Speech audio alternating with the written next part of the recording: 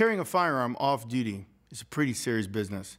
In fact, Uncle Mike's took the time, talking to officers around the country, to develop a holster that was built on gross motor skills. I mean, let's face it, during times of stress, fight or flight sets in, and we act in the midbrain under extreme stress.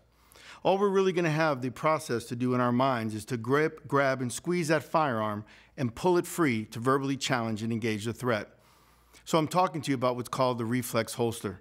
In fact, the Reflex holster is pretty unique because it comes in a paddle in case you're not wearing a belt or you're in situations where you might have to have a weapon on you quickly but don't have the time to put a belt on.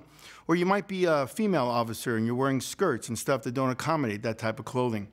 So you have a paddle that you can actually put the holster on and have the Reflex on you at all times.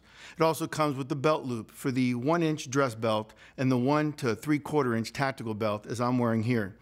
In fact, the Reflex holster was designed for you not to have to remember about any buttons to push, any levers to squeeze, or any special passwords or codes to remember.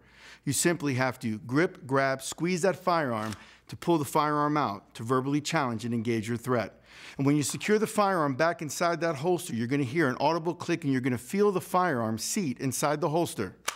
To me, that's priceless because in the situations I've been in my life, I don't have time to remember all these steps to get the firearm out when my life depends on it the most. So if you haven't looked at the Reflex, I strongly encourage you to do so. I know I have, and I'm glad I did.